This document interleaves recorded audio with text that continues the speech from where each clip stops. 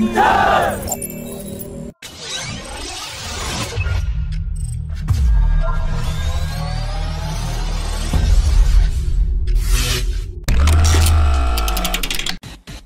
the original 83 Tejas-MK1A contract, Hindustan Aeronautics had to build 73 single-seater Mk1A fighter jets and 10 trainers, but the Indian Air Force and Hindustan Aeronautics are planning to make some changes in the plan, and now all the upcoming 83 aircraft will be single-seater Mk1A fighter jets.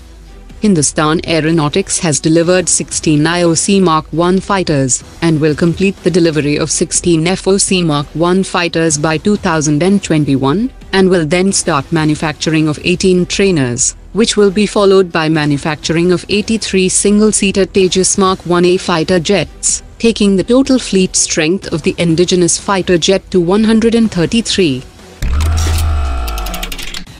French manufacturer Naval Group has offered to build 6 SMX 3.0 stealth submarines under the Project 75I of the Indian Navy, in which 2 local shipyards Larsen and Toubro and Mazagan dock shipbuilders have already been shortlisted. The SMX 3.0 has 8 vertical launch systems, and apart from the Exocet anti-ship systems and Scalp cruise systems, it can also be equipped with the next-generation BrahMos system and the new indigenous long-range cruise system.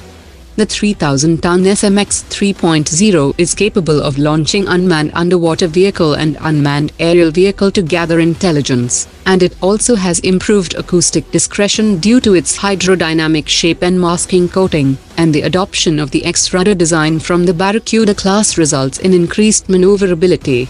The air-independent propulsion system includes second-generation fuel cells for underwater endurance of 21 days, with a maximum range of 12,800 kilometers at a speed of 10 knots.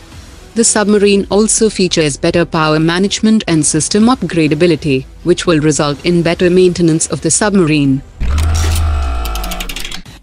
Boeing's program manager for the F-15 has said that the F-15EX fighter jet offered to India will be equipped with the Raytheon APG-82 radar that has been derived from the APG-81 radar of the F-35. Experts have said that Boeing is trying to position its F-15EX as a platform that is cheaper than the French Rafale fighter jet to remain in the competition. Each Su-30 fighter jet built by Hindustan Aeronautics costs $70.3 million,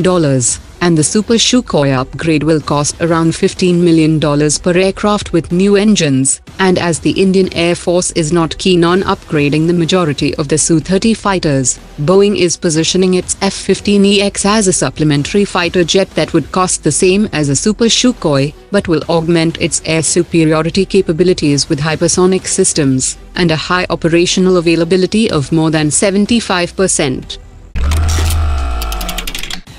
China has ramped up the work on its third and fourth aircraft carriers, and both are now in the final assembly process, and are expected to be combat-ready by 2025.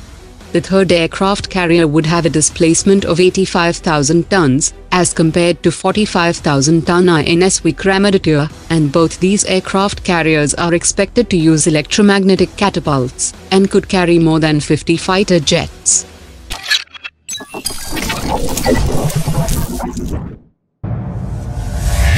Omar dropped it.